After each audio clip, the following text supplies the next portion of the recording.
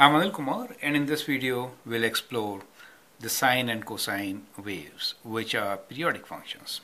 Generally, we call them sinusoidal functions. So let us see what is a sine wave and what is a cosine wave. So let me sketch both the waves here. So both are periodic in nature. When we talk about sine function, basically we have a sinusoidal function which starts from 0, goes up, comes down, and then it repeats like this, right? So that is a sinusoidal function.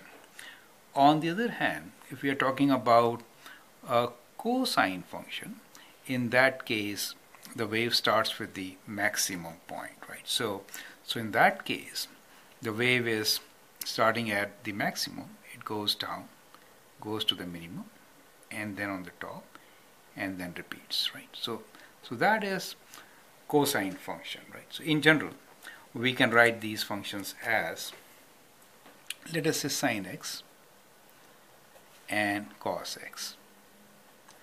Now they have so many things in common that in general we term these functions as sinusoidal functions.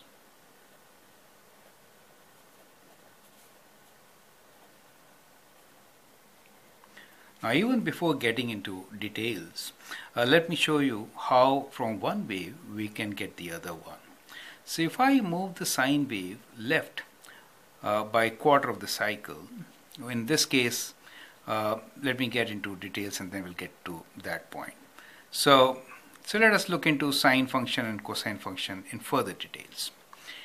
In sine function, one period is 360 degrees or 2 pi. So starting with 0, one wave or one cycle takes 2 pi radians, or in degrees it will be 360 degrees. So after every 360 degree the same cycle repeats, and therefore it is a periodic function. What you will notice here is that the center value will be at half of the time period is 360, so half will be 180 in degrees and pi in radians, and the first peak appears at pi by 2 or 90 degrees. So I'm putting both the scales side by side. The minimum value appears at 1 pi by 2, 2 pi by 2, 3 pi by 2. So that is how we get it in radians, 3 pi by 2. And in degrees, it is 270. So let me write 270 degrees here. So to sketch a sinusoidal function, what I find is that there are 5 critical points. So these 5 critical points are at 0, 90 degrees, 180 degrees, 270 degrees, and 2 pi. So these are my 5 critical points. So whenever you sketch a sine function, you have to show at least these 5 points. If the question is to graph, then we will show more points. Better will be at 30, 60, 90, in the interval of 30s, I should say, right? So that is what you should be calculating. Plot those points to make a graph. So let us call these two terms, one is sketch and the other term is graph. If the question says graph, in that case you should find the value of the function at, for sine x we are talking first, 0, 30 degrees, 60 degrees, 90 degrees, keep on adding 30, right? 120 degrees, 180 degrees, 210 degrees, 240, like this, right? Up to 360 degrees, right?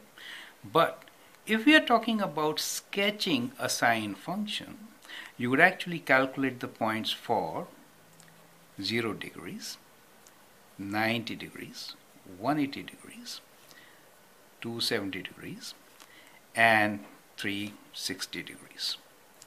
So these 5 points are critical. I will call them key points, right? But these give you more accuracy to sketch the graph.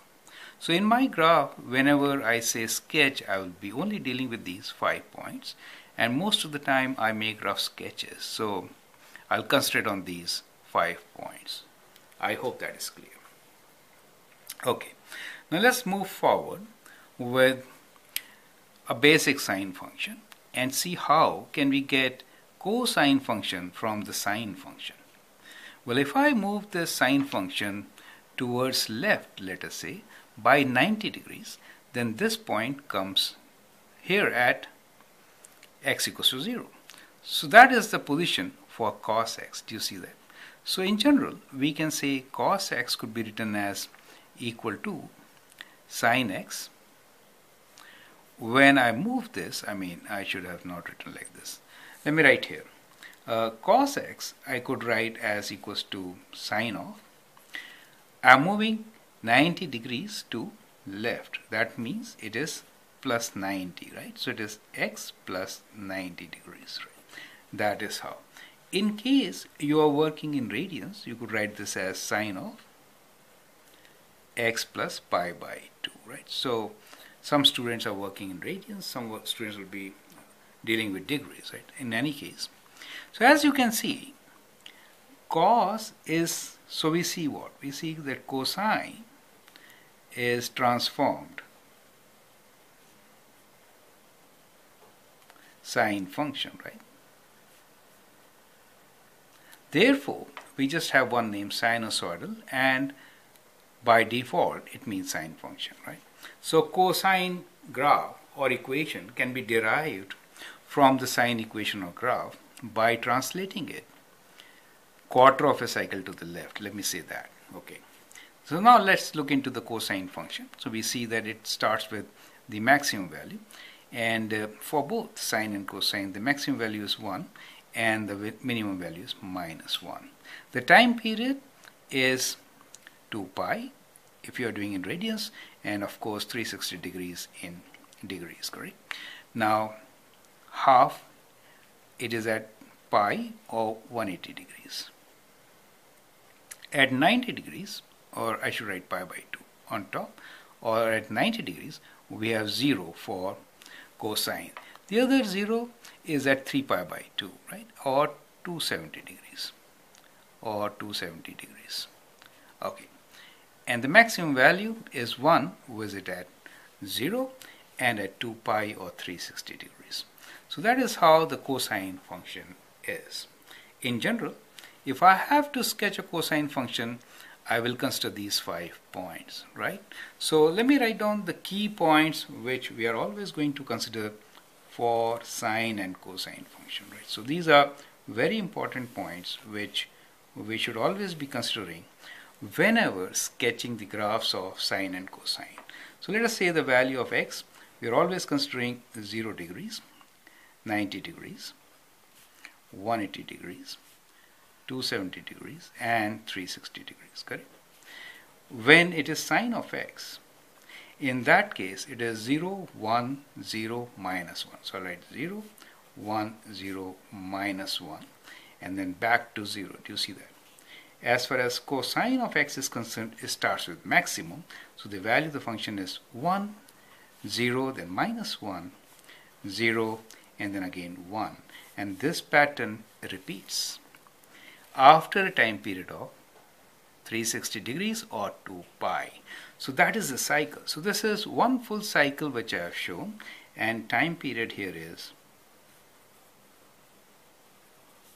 equals to 360 degrees, or you could say 2 pi radians. Radians is a ratio, as you know, so we normally do not write radians, right? But with this, you understand very clearly what is a sine function, what is a cosine function, and how do we find its period, right? And how are they related? Now, in general, when we move forward and do some more examples, we may have situations where the time period, amplitude, and things may change, right?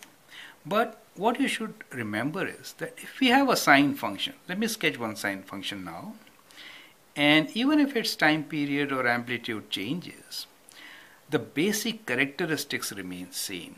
So the basic characteristic is that, let us say the time period is t. Then we can have 5 points, and these 5 points are at 0. This point is quarter of t, right? T over 4. This is half of t. and this is 3/4. Do you understand? And that is the time period. So these are the 5 points which we will always consider.